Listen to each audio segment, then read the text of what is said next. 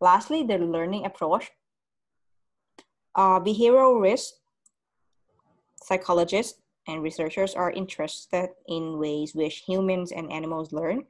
They look into general laws that can apply into species and how the experiences we have mold our behavior over time.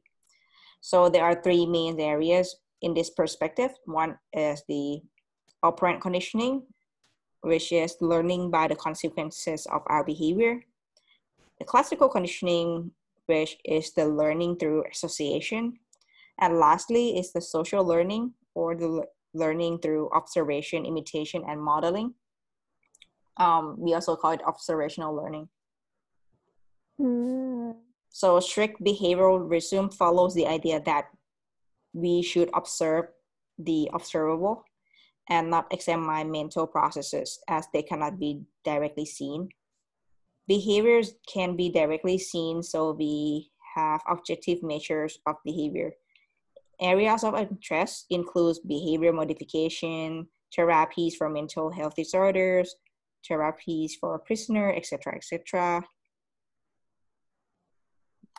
So with the case studies, we're going to study about the Bandura, Ross and Ross, equation studies, Saavedra and Silverman, button phobia study, and the paperwork, the parrot learning.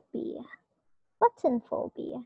Phobia is like you extremely afraid, scared of something. Oh, I thought they're scared of buttons.